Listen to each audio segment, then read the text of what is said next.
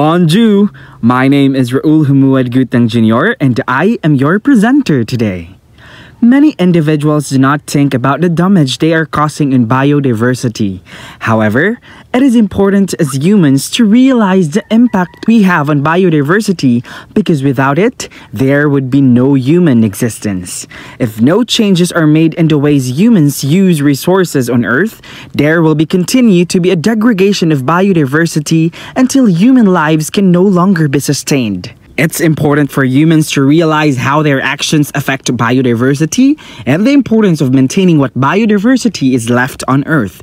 Through proper education and by demanding that governments make decisions to preserve biodiversity, the human population will be able to sustain life on Earth longer.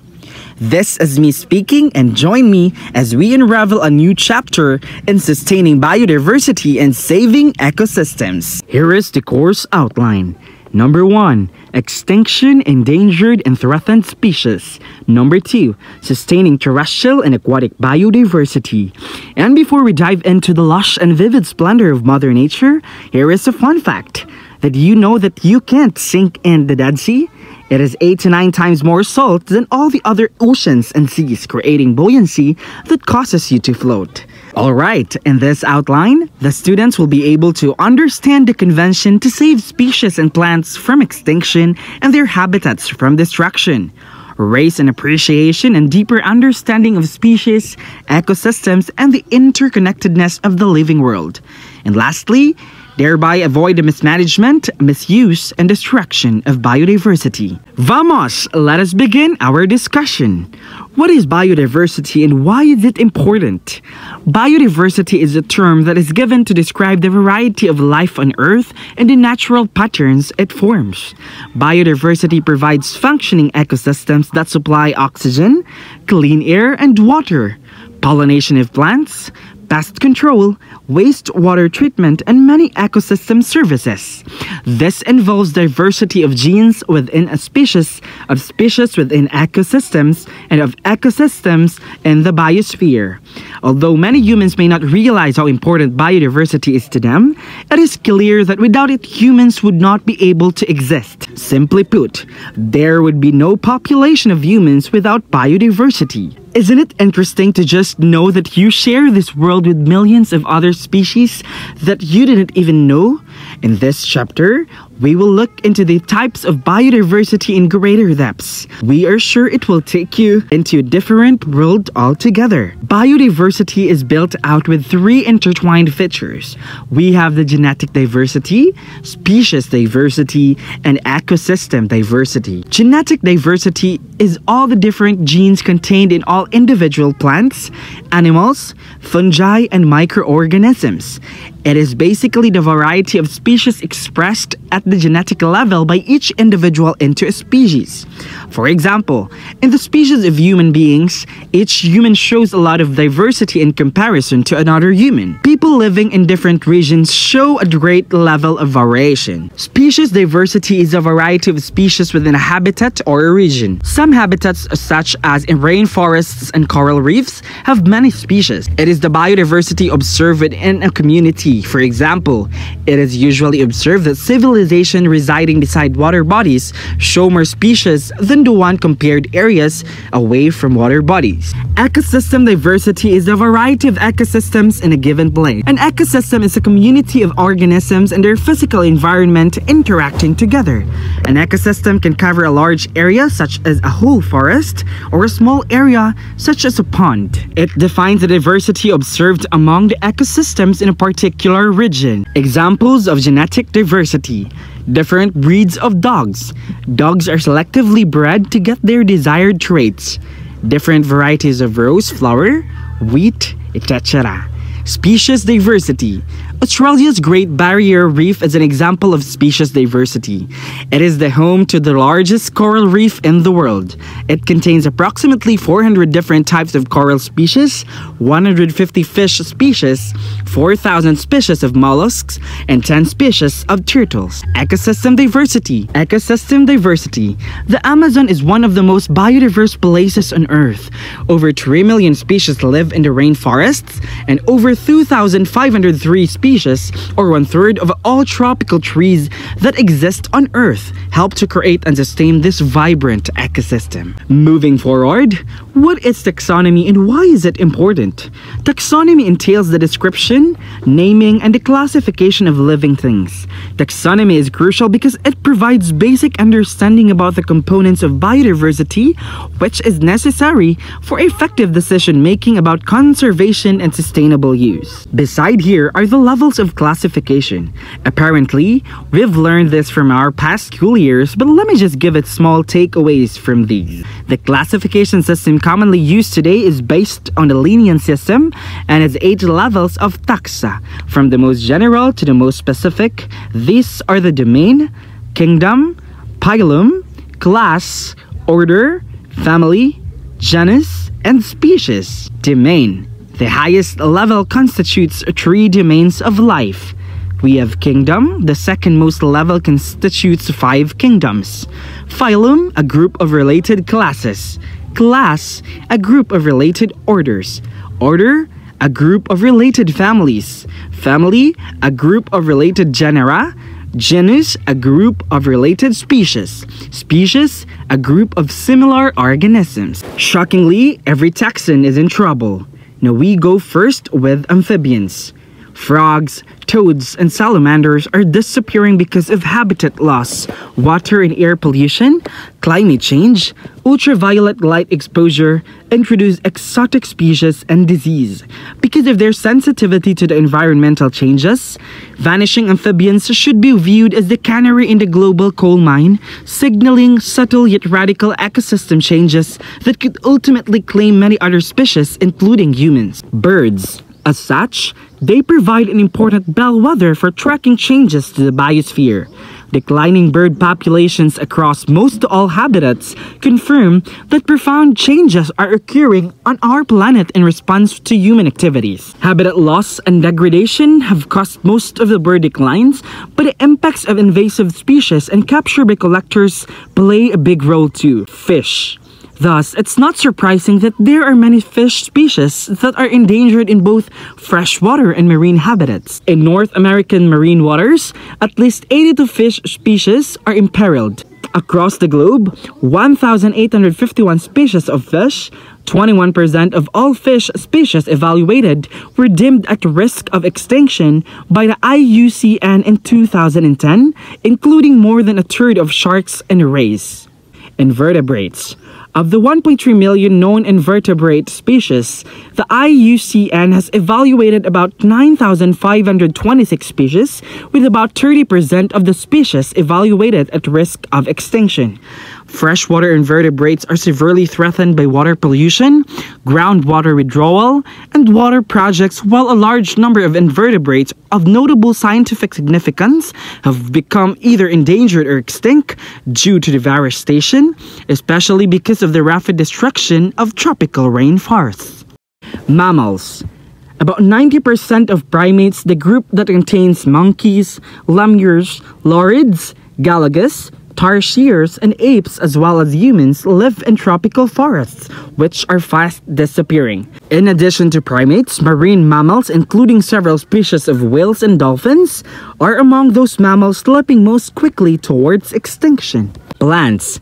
They are also the source of a majority of medicines in use today. Global warming is likely to substantially exacerbate this problem.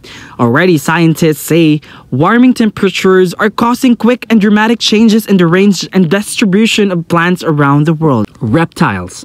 Island reptile species have been dealt the hardest blow, with at least 28 island reptiles having died out. The main threats to reptiles are habitat destruction and the invasion of non-native species, which prey on reptiles and compete them for habitat and food. What is the aim of conservation? Conservation mainly depicts preserving the natural resources for the upcoming future generations. Our environment comprises many natural resources, which plays a significant role and cannot be developed artificially. The main aim of conservation is to preserve the natural resources, forests, wildlife, plants, and biodiversity. Human actions. There is no clear of determining the total impact that humankind are making on biodiversity. However, it is obvious that human actions. There is no clear way of determining the total impact that humans are making on biodiversity. However, it is obvious that many actions by humans are causing a decrease in biodiversity. To determine the total impact that humans are making on a given environment, the area, productive land, and the water needed to produce the item that is being consumed and the need to account for the waste being generated by humanity must all be taken into account according to the management and production practices in use during that time. Direct or indirect actions by humans have resulted in the decrease of biodiversity. The Convention of Biological Diversity states that there are both indirect and direct human drivers. Some of the indirect human drivers are demographic, economic, social, political, scientific, and technological, and cultural and religious factors.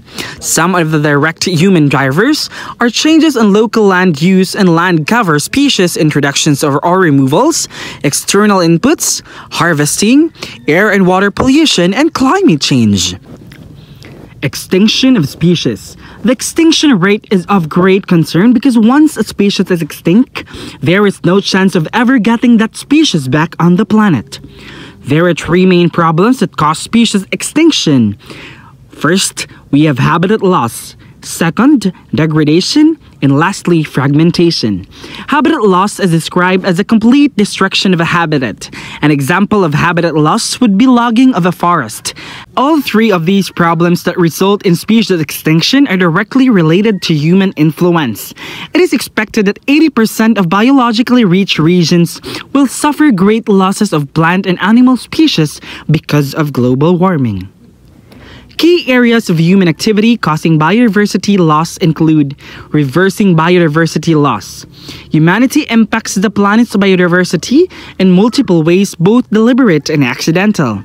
The biggest threat to biodiversity to date has been the ways humans have reshaped natural habitats to make way for farmland or to obtain natural resources, but as climate change worsens, it will have a growing impact on ecosystems.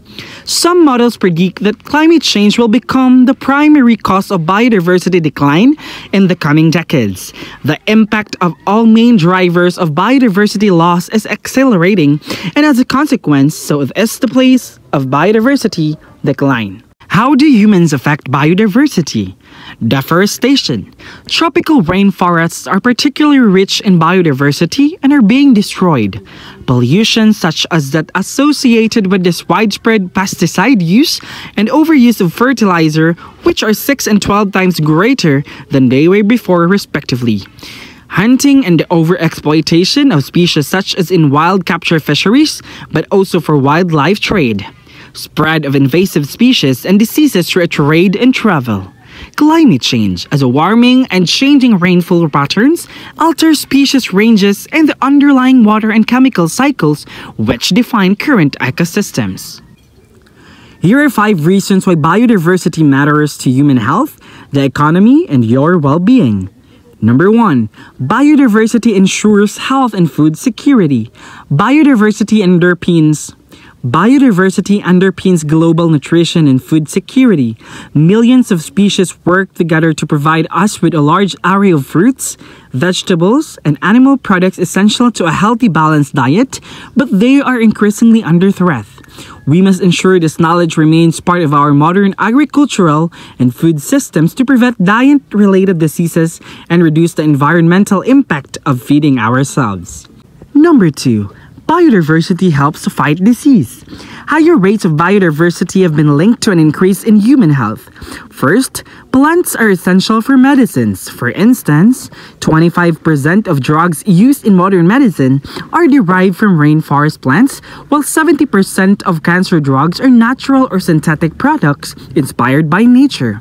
Biodiversity benefits business. According to the World Economic Forum's recent Nature Risk Rising report, more than half of the world's GDP, $44 trillion, is highly moderately dependent on nature.